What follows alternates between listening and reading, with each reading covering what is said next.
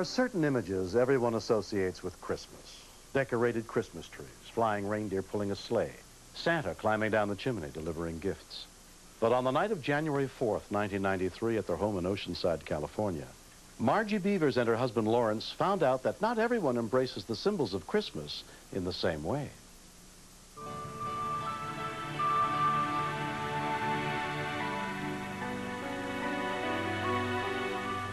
I went to bed about 11:30 after the news went off and kept squirming and wiggling around, so I thought, well, I'll get up and take some aspirins. That will probably relax me.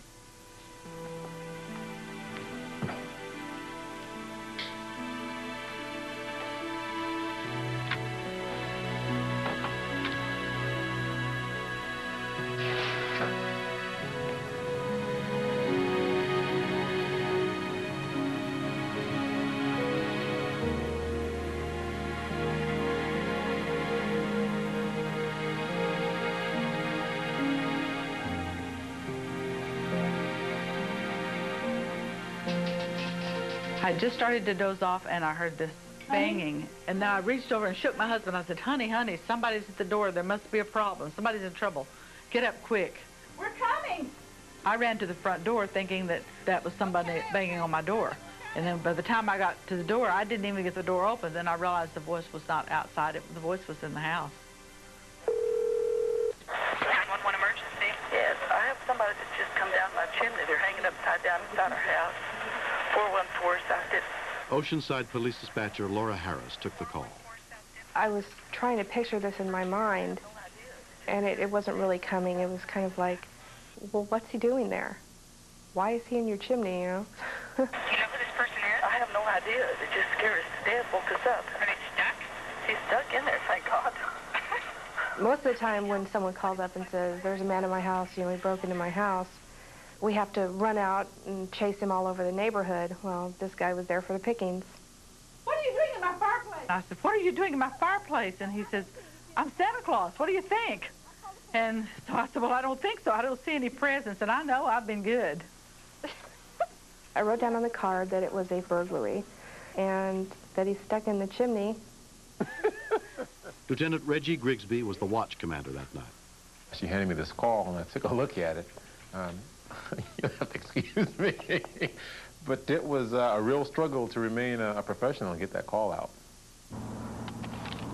Less than a mile from the scene, police officer Catherine Held was on patrol. When I first heard the call, I was like, right, probably an animal. Tonight, this just didn't sound right.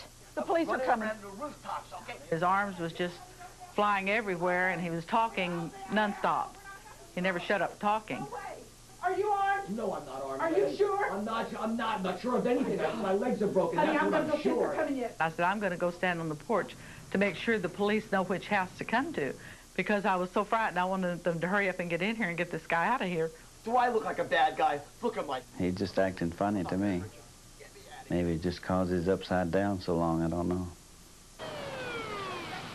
As I arrived, there was the reporting party, Miss Beavers, out on the front porch waving and screaming, help, help, he's in the chimney, he's in the chimney.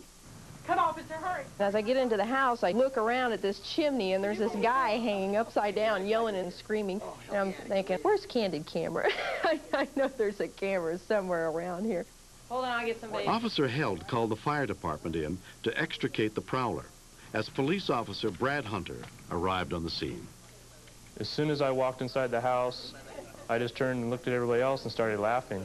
Are you all right? No, I'm not all right. I'm stuck in a fireplace. During the questioning, I asked him what he was going to do once he got into the house, and he quickly looked at me and responded, I was just going to steal the piano.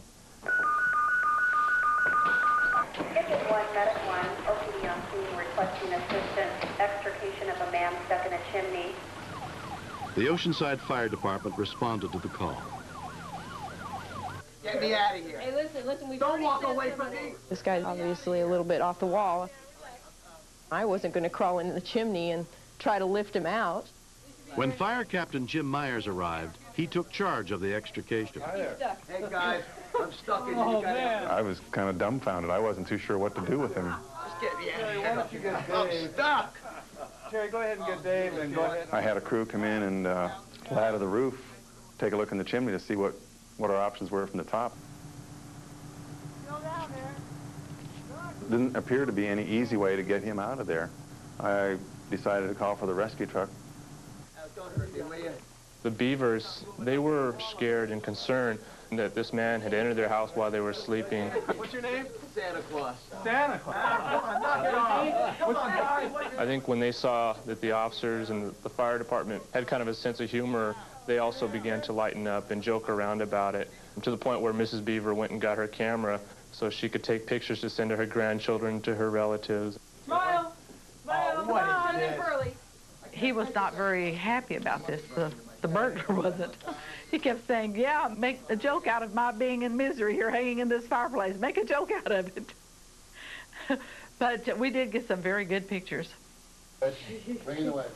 When rescue arrived, they determined that the only solution was to break the chimney apart.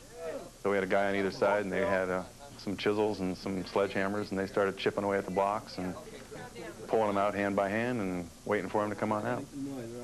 Ow! Again. One more. Ow! I kept thinking he needs a drink of water, but I couldn't figure out how to get water to him with him upside down. And he talked so much till I know he must have been thirsty. Guys, you know, I've heard of incompetence in my life. All the time it was going on, he kept hollering, hurry up, I'm hurting, and you guys are slow, you guys are incompetent, and you guys don't know what you're doing. And it's got to be a little bit of a pain in the neck. We're working on him. He didn't like the speed with which we're working. Hold on. Ow! I got it. You know, you guys are the worst. Thank you. You think you could get me out of here by Can you now? be quiet for a second? Yeah. Thank I'm you. quiet, yeah. 48 years I've been hearing about Santa Claus coming down a chimney, and you've never heard about really someone going down a chimney. It's just incredible that someone would have the nerve to try to do something like that.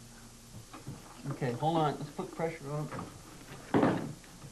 Okay, I got it. When they finally got the last brick that was holding him in place, just one brick was holding him there, he finally just slipped on right on out of the fireplace. There was not much to it at all. It's kind of like delivering a baby.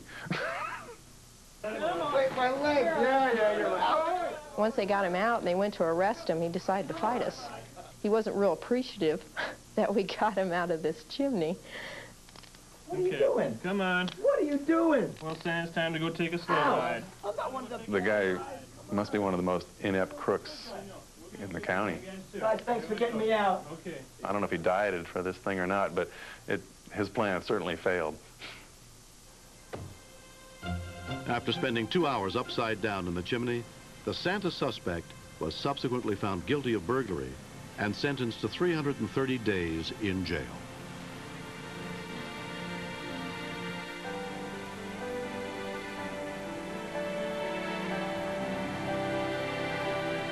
This is something I will never forget.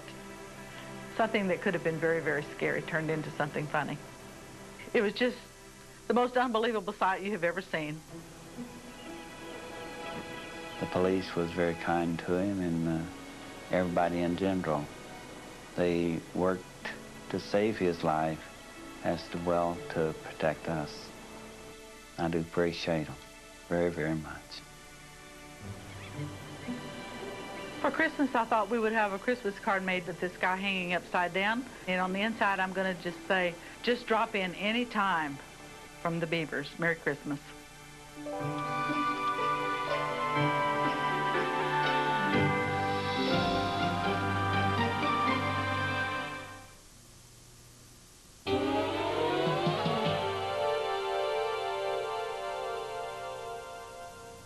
When it comes to saving lives, simple things can often make a big difference. Make sure your house or curb is clearly marked with the address number so it is easy for rescuers to read it from the street. This series is dedicated to all the men, women, and children who answer our calls for help and are there when we need them most. I'm William Shatner. Join us again next week for more true stories on Rescue 911.